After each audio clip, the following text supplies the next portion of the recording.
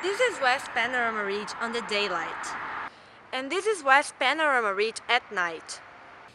The community association in this area was formed to help keep this area rural, because 60 years ago this area had lots of large lots, mostly between 1 to 10 acres. People had horses on their property, they had animals, and they wanted to maintain that. So there was development starting to impinge on the ridge, and the people wanted to divide the properties up into smaller parcels for development, and people formed a community association to try to prevent that and keep this area rural. So their definition at the time of what rural was keeping the large trees, the mature trees, keeping ditches, keeping large lots, and not having a lot of streetlights.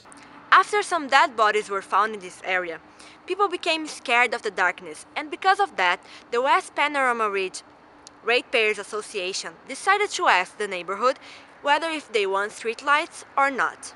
With time, obviously, communities change. Most of those really large lots have been developed out. We still have large lots by most standards. Most of them are half-acre minimum. But different people move in. Crime became more prevalent, and now there's more people thinking that perhaps more streetlights would actually solve our problems as far as reduce the levels of crime.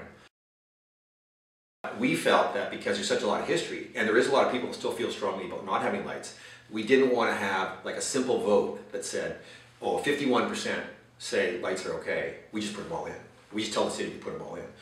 And what we wanted to do was a two-part thing. One, to just sort of gauge community opinion, which we've done.